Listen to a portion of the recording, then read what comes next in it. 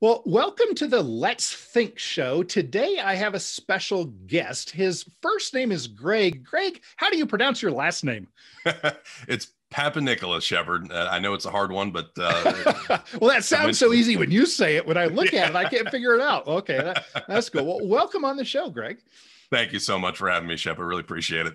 So where do you spend your time these days? You're on the East Coast, I understand? Yes. I'm right outside of DC, in Kensington, Maryland, the suburbs of DC, and lots of activity around here, obviously. But I like this area where I am because it's quieter. Good. A little bit out of the busy city. Right. Good. Yeah. Not the kind of guy that really dwells in the city very well, so I try to stay away from it. Especially in a place like DC where all the good people are, right? Right. Yeah. Get away from that. So, yeah. Are you married? Do you have kids? What's your living situation, your life situation? Yeah. So I've been married, let's see, since 2007. Wonderful wife. She's from the area too. So I met her here, local gal. And then my son is going to be 8 soon. So, he's acting 12, but he's 8 and looks 11. So I guess we got to figure out some kind of balance there eventually. Well, enjoy every moment. The kiddos are pretty great little critters, aren't they? Yeah, they really are. Thank you.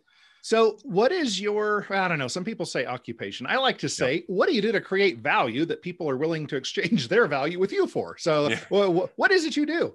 Yeah. So Shepard, I'm essentially, when I explain it to people, I'm an online fitness and nutrition coach, and I kind of more specialize in the strength area, the strength building area, and generally work with a lot of the female population, some male, but the female population tends to really want to try their hand at strength and try their hand at different methods, because sometimes the methods don't work for certain people and they want to try something new, and guys kind of have their thing going and they don't really veer off much from what I tend to, really work with. But I think a lot of the women just want to try something different, that just something that hasn't worked in the past, that they want to just dwell and get into and really try to change, just change their bodies, because they really, for years you were told that everything was about slimming down and looking, beach ready, but a lot of women have changed their tune a little bit. So providing that value for the women that are kind of really looking to change sort of their bodies to a different type of physique. So is it more for strength and health now than just the looking good naked thing? I think so. But that factor is still there. I think people still want to look good, on the beach, or look good naked. But I mean, I think that being drawn towards the heavy weights, people start to see a major shift in their overall health and their mood. Mental health too, because a lot of times we beat ourselves up when we look at our bodies in the mirror. But what the strength training allows you to do is kind of take yourself away from that and really see all the other factors that are contributing to your health and the things that are happening around you with your overall strength. And it really puts you in a different mindset, because you're looking at something tangible that you're growing with and seeing, the weight on the bar, not necessarily what you're seeing in the mirror, which is completely subjective depending on how you look at yourself. But I think when you see the major differences and progress with how much, you can lift or how you can change your body dramatically from those methods, women especially start to see a big difference. Not that the guys don't see it. It's just they have different goals generally, and they're looking to do different things. So what is the stereotypical guy, young man my age, middle-aged, what's a typical guy's goal that you come across? What do we want? What is a stereotypical guy? Do we want to look really tough, or do we want to look sexy for the ladies? Or do we want to be able to lift heavy stuff? Do we want to be able to run fast? Do we not want to have heart attacks? Which of those are kind of at the top of what you've noticed in people? Especially with the people I work with, the men generally are looking to change their physique. They're looking to get beach ready and shredded. They're generally looking for a lot of the factors that attract women. Like you said, that's a big driver in a lot of it. When you get down to the bare bones and you really ask them, that's where they really want to make those changes, because they want to draw the attention to themselves. whereas, when you talk about women, it's a little bit different. There's a lot more that they're looking internally to change about themselves, satisfaction with being comfortable in their skin. Whereas guys are more, hey, I just want a little bit more, a little bit more attention, a little bit more, positive interaction from the women. So. Right. Well, and you know what I've noticed, I've had this, off and on worked out over the years, and I've been fat now for probably 20 years or so. And I have I'm a really tubby guy. At least I have good self-image though. But other than thinking that I'm a tub of crap, I don't have a motivation now like I have at some points in my life to do anything about it. Do you, what's the deal with a guy like me? Should I just say, well, wait another 5 or 10 years until I get an urge? Or what's the deal with a guy like me who doesn't even have the oomph to drop down and try to do a push-up? Yeah, the thing is, there always has to be some kind of tangible goal there. A lot of people look at, strength as a tangible goal, something they look towards for, maintaining bone density and all the important things that we need for health, especially long term. Because again, when you talk about working towards some kind of goal and motivating yourself to work towards it, health is a major driver.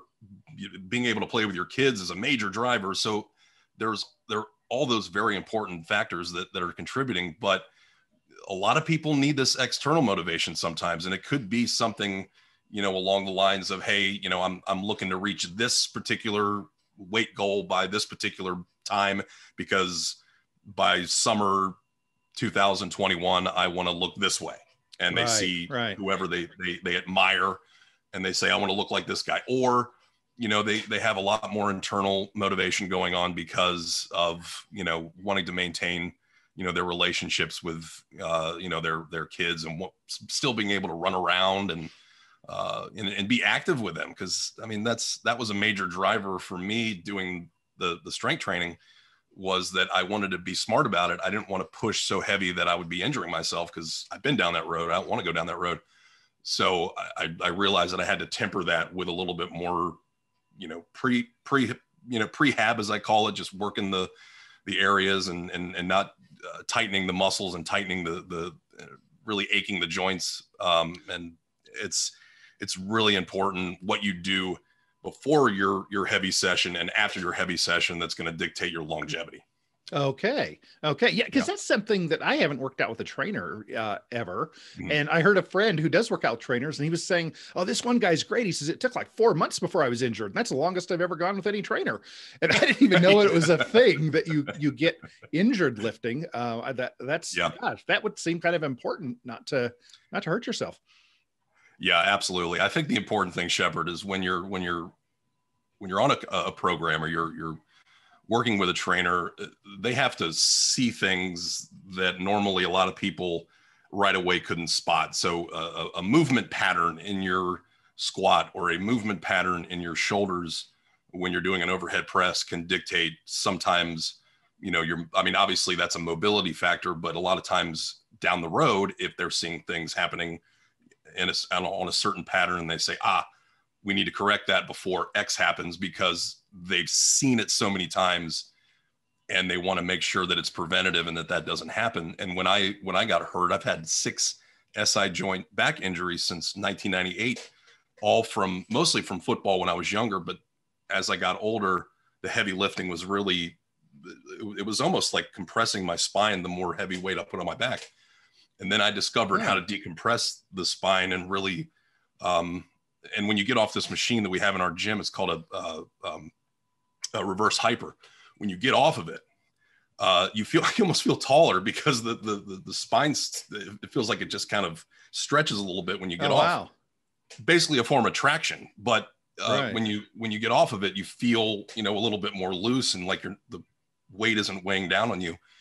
And that really helps, long-term disc, the disc issue of those things,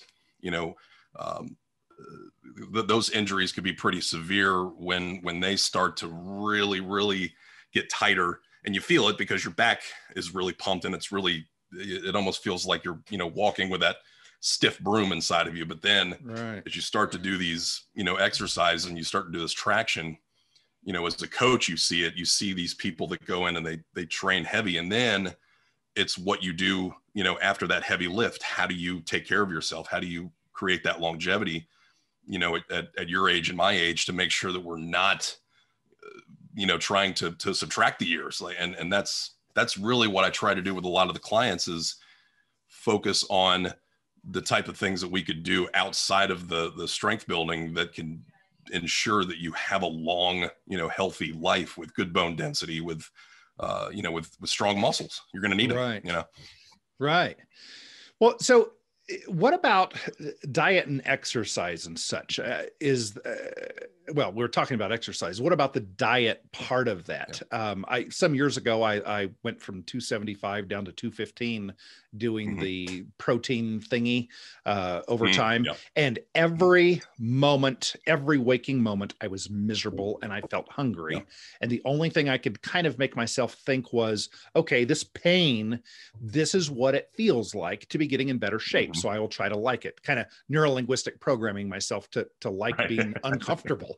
Does everybody go through that? Or do the people who say, oh, I get to eat whatever I want, I get to have 1/8 of an ounce of chocolate every 6 months, it's wonderful. Anything, you can do anything on this diet. Like, what's your thought on that? What or your thoughts? Does everybody feel miserable like I do, or no?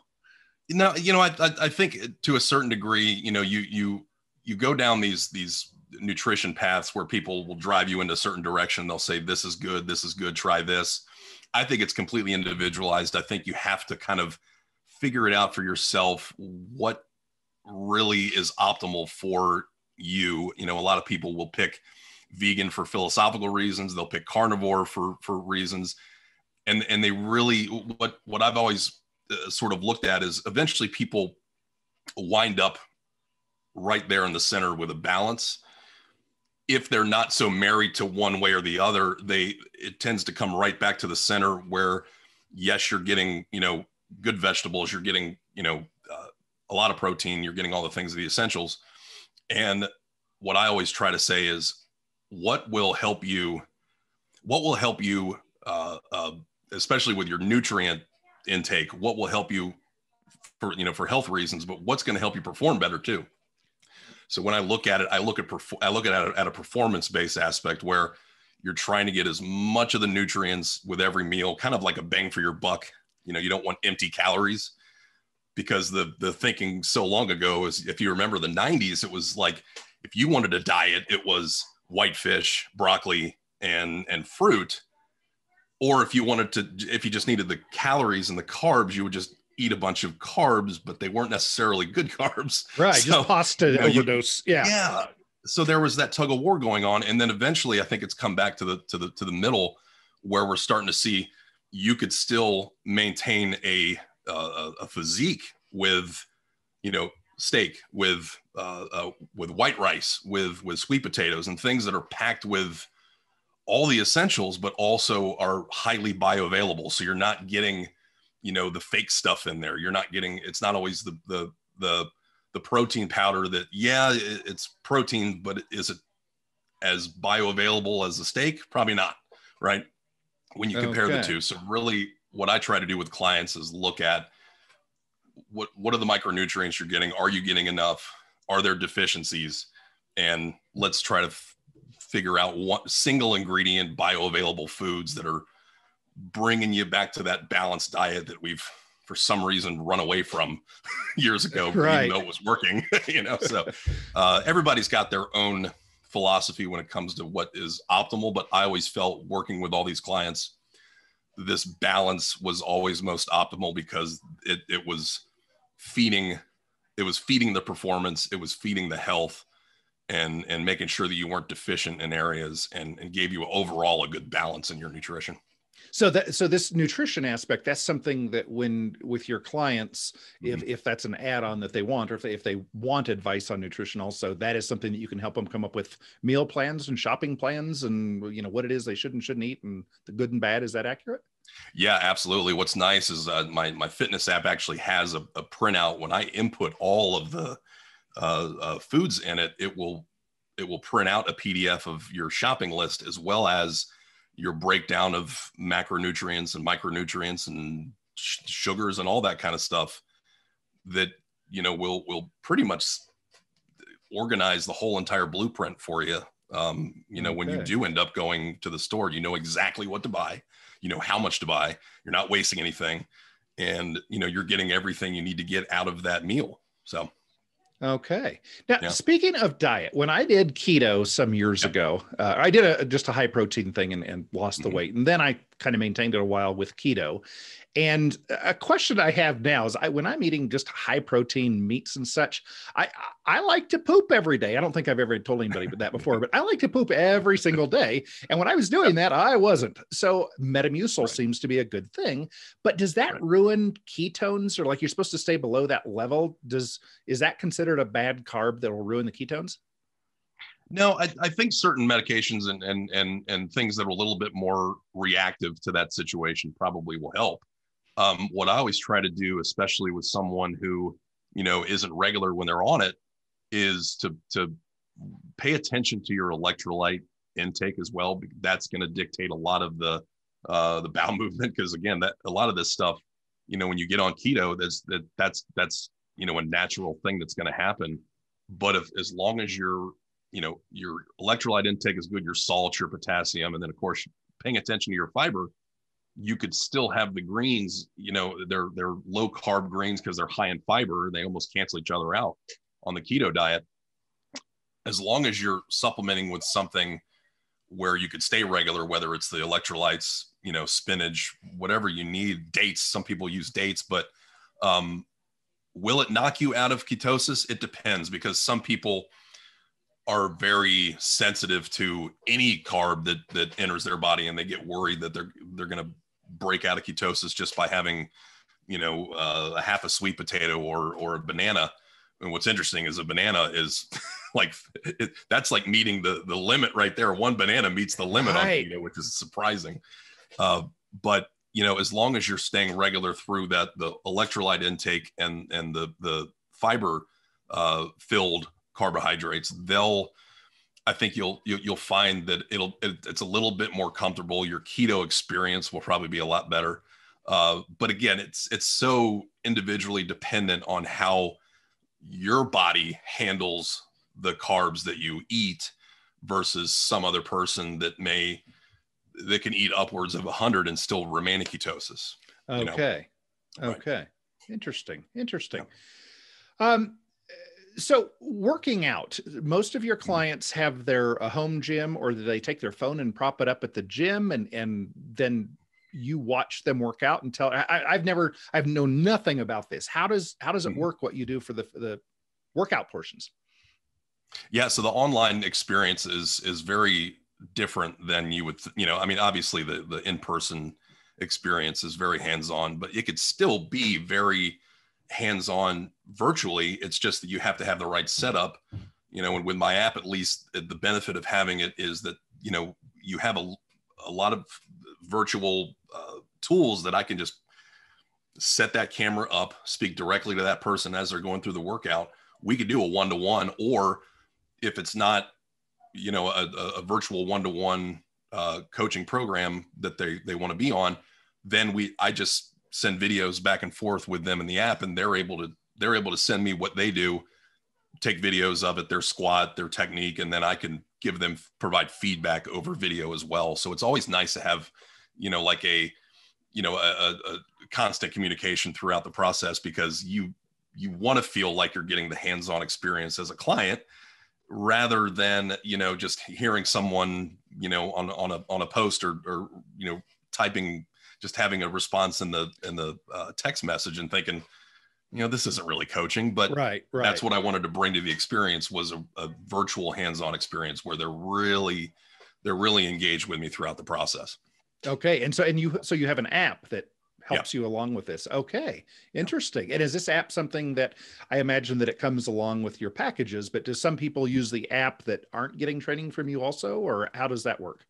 Yeah, a lot of times what I'll do is, if someone, is looking for a series of workouts that, they're injured and they need some, prehab workouts for their workout session they normally do, or, they're at a loss as to what they need to do exercise wise, I'll invite them on to the actual app itself, for a very small fee, and they could just peruse the whole entire library and look at every single workout they want to do. And it's real simple, because what's nice is they have a video instructor too there that's on the app telling you how to do a certain move, which eventually I'm going to start recording my own self on these videos so that you don't have to look at the same fantastically handsome blonde guy that's on there, and you can look at this mug. That's value added right there, I'll tell you. Exactly, right. It becomes more my fitness app than it does, another company. So, right. But what's nice is that companies will run these fitness apps, and you'll create, a lot of the workouts and a lot of the nice features that you want to have, so that it optimizes the experience for the client, because they want to be able to track, they want to be able to keep, tabs on what they need to do. And it also integrates well with a lot of the nutrition apps out there like MyFitnessPal. So it's got everything you need.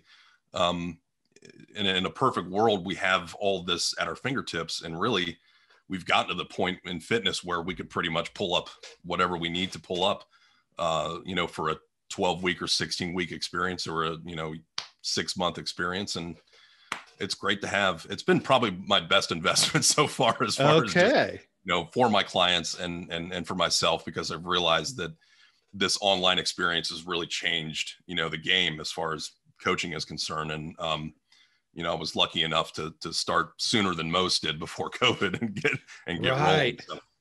Yeah. When the panic hit this spring, I think anybody that was already involved in the space of remote work did have a head start. And then especially as the months went by and the panic and the phobia, whatever you want to call it, as it got worse and worse, now everybody is realizing, with the Great Reset, they want all of us to work from home. So that's what we're all going to have to do. And how am I going to do my job from home? And so I'm thrilled that you had that head start on it. That's great. Yeah. That's been the advantage, just from a a virtual standpoint, because a lot of people that, had worked with me in person for a couple of years, they were saying, well, what do I do now? I said, well, good. I'm glad you're still with me, because guess what? I got this, set up, and, we can restart, and here's how it's going to look different. Here's how it's going to look the same. And, there's a comfort level still when they're able to still see a face on the other side, right. Rather than, like I said, just, texting back and forth, because you'd be amazed at what virtual coaching or online coaching looked like 5 years ago. You would, talk to them over social media, or you would email them, and you would have a workout sent to you via Microsoft Excel, which is not the flashiest. That whole personal part of it is, gosh, that would be so important. Yeah, because there are certain things that would be so easy for you to tell me, well, just do 20 push-ups, 3 times throughout the morning. And it's embarrassing for me to say, I can't even do a push-up. Well, if you're actually working with me one-on-one, then you can, without embarrassing me, say, let's try lifting your can of beer a little bit one time over your head before each sip, and kind of work me into it, or what. And I'm not sure if that's part of your plan, but that would be helpful.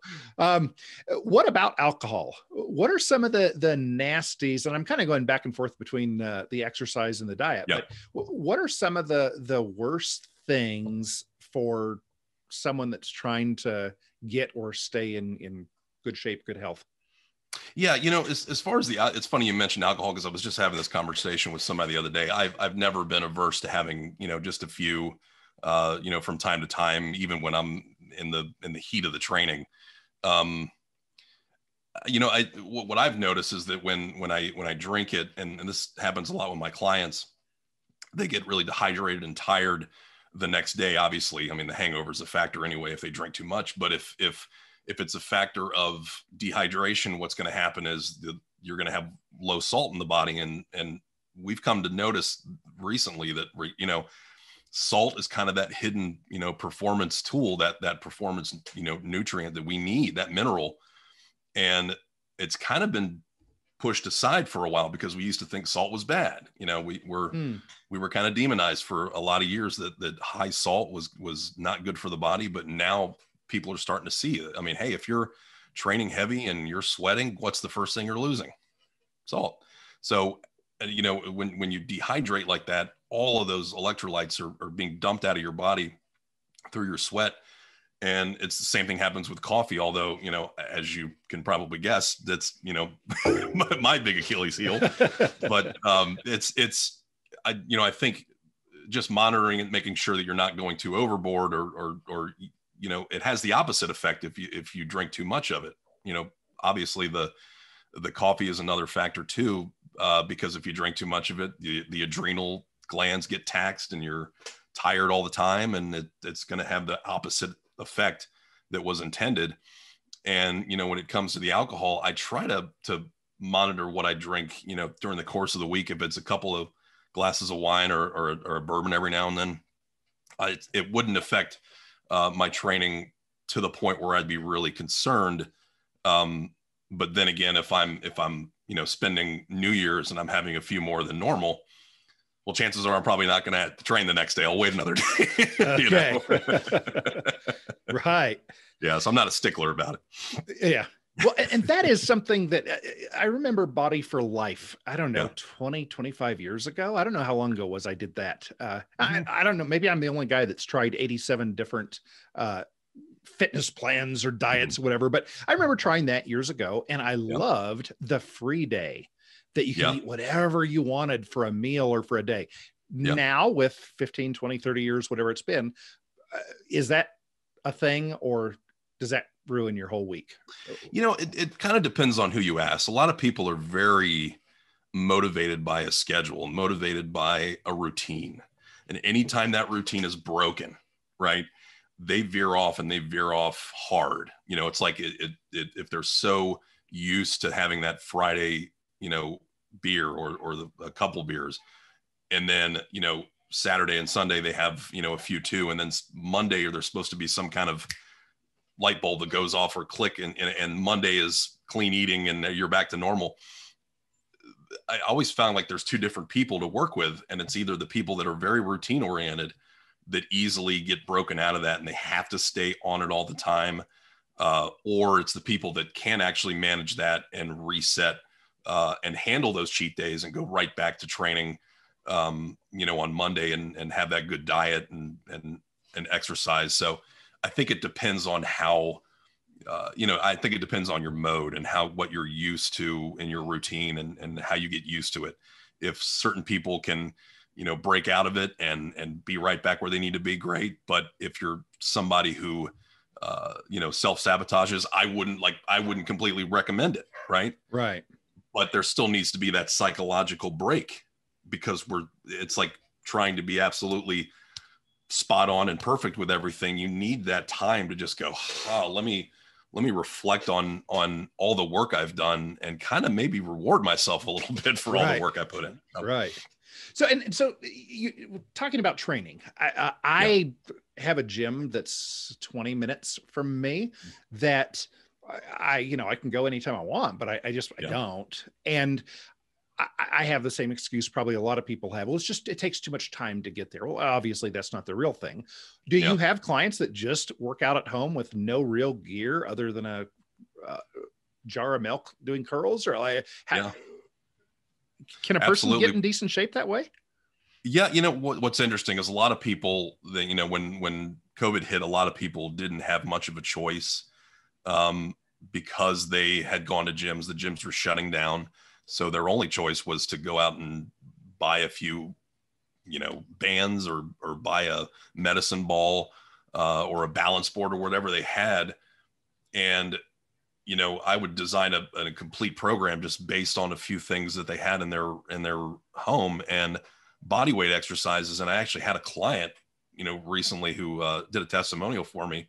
He was saying that even when COVID hit and he was squatting heavy previously, he went, you know, back to his home. The gyms were shut down. He was only doing home workouts, but it was some of the isometric exercises that I did where you kind of hold your body in one position for, you know, however long. He went back and he was able to do more than he did when he left the gym. So there are a ton of things you can do with home workouts that will, you know, maintain the strength curve and you won't lose a lot of that, but also, just walks, for crying out loud. If you walk, three times a day for 10 minutes or do, a couple of 20-minute walks during the course of the week, you will see a dramatic change in your body, just because it's so good for digestion. It's so good for your, what's called your A1C, that kind of measures your blood sugar. And then you don't feel as hungry. So you don't, and this was my experience during COVID. I was starting to eat bread of all things. And I never eat bread, but it was because I had access to it and we weren't going out as much. And I was eating, a couple of pieces of toast and, not really having much of a change in physique, because I was walking dogs. I was out and exercising a little bit. And then when the gyms kind of came back, I didn't lose a step. So there's a lot of things you can do. A lot of things you have at your disposal when you're at home, as kind of a pacifier almost, until they reopen the gyms. And I tell you, it's going to be one hell of a blitz when they do. Everybody's going to be rushing. Yeah, we're fortunate in our area that actually that's where my wife is right now. She's a gym rat and she's in her exercise class. But I know in some places, California, I believe, the bad guys still have all of the businesses locked down. And that's so unfortunate, especially when somebody has something great to do. I was thinking about that the other day. If you're just going out to the bar, that's bad enough to have somebody have you, force you to be incarcerated in your own home. But if you're wanting to go to your AA meeting or go to the gym or something kind of positive, like that's really bad. That makes it even worse, I think. I know. That's too bad. Well, Greg, what questions have I not asked you that are important that you can think of that our audience might be interested in knowing about to get better? Well, I tell you, a lot of the things that I've, understood in the past about training and exercises, they're completely individualized. So if someone, had a lot of questions involving, and confused about what path to go down as far as, nutrition and, exercise, just, inbox me on Facebook. And again, a lot of this stuff, I spend hours just talking to people about their experience, just because I want to get to know people and build those relationships, but also to see, where kind of everyone's at, individually, where we can, try to tackle this, obesity epidemic and really focus on a lot of the things that could be fixed, long-term for people, especially when, this thing is hitting and people are falling into, the trap of, oh, hey, if I'm, not able to do this, I'm not going to do it. There are so many different things, that you could do right now, just as far as, from a standpoint of activity, just walking. I mean, that non-exercise, what they call non-exercise, thermogenesis, walking your stairs. I mean, even doing that a couple of times a day, that's still activity. You're counting your steps. You're in the positive when you're, able to do a couple of those things throughout the day if you're working. And really it's the sedentary lifestyle that's hurting everyone. But when I talk to people through the DMs, they're usually just concerned about what this is going to look like down the road if they keep the gym shut down and how this is going to look for them, in the future with their health. And I'm thinking just, if you're feeling like you need to do something, get outside, walk around, do some, body weight stuff. And, again, they can get on the app, and I got a ton of stuff they can do at home. It's just nice to have those options out there because, if we didn't have, the internet or we didn't have all these tools, I can't imagine what people would be going through right now, really struggling. So, I think it's nice to just have that conversation, and kind of keep an ear into the community, just, especially the Liberty community, knowing where everybody's at, mentally and trying to help them through this, because there are a lot of people that are having a hard time, and I want to be able to help them in some way. That's wonderful. And by the way, you mentioned Facebook. Is it your first and last name, or do you have a business name? How should people find you? How should people find you? Yeah, I mean, they can find me on Facebook, Greg Papanicolas, and then I'm also on Instagram. And a lot of times DM's the best. I mean, that's probably the best way to get in touch. I have the website, What is DM? I'm not familiar with that term. Oh, direct message. So you could just go in, Facebook into Messenger kind of thing. Yeah. Facebook Messenger. Yeah. Okay. And they can contact me that way. And then of course, projectspartacoaching.com is the website. And a lot of that, there's forms on there that they can fill out if they just want to, have a quick chat over Zoom. And of course, I'm trying to find other platforms that obviously because of what's happening to Facebook, the mass exodus, I'm trying out new, different platforms just to see which one works best with, my business. And, I still treat Facebook like a business. It's basically my business page. Right. Any philosophy you hear from me, you heard 3 years ago, but doesn't mean I still, don't talk about it, in the DMs or talk about it on other platforms. But, God bless the Liberty platforms because we're still able to, chat on those. But things like Float, FLOTE. Yeah, gosh, thank goodness things like that are popping up for people that are not completely brain dead and who want to be able to say some things, be they right or wrong. Yeah, thank goodness for those. And as a matter of fact, I will include in the show notes, I will include all your contact information. So feel free to look down below, folks, and you will find that. I have one final question. And this is something that I've asked a lot of people in a lot of professions, and all of the masters refuse. You ask a martial artist, you say, hey, I just want to be a little bit better at defending myself, and I'm willing to put 1 minute a week into it, and that's all. And then immediately, no, you've got to train for at least 7 hours a day for 18 years if you want to seriously be able to fight. Well, yeah, I know. But if I'm only willing to do 1 minute a week or 1 minute a day, let's make it 2 minutes a day. If you could give me that advice right now, or the listening audience, knowing everybody is different, what can I spend 2 minutes a day doing until I'm ready to pull the trigger and get in touch with you and sign up to really change my life for the better? What can I do to putter along? What would be my best bang for the buck? 2 minutes a day. Honestly, I think that high interval training, I mean, if you could go really intense, for, a minute and then a cool down period, for a couple of, maybe 30 seconds there, compounding over a course of a couple of, weeks.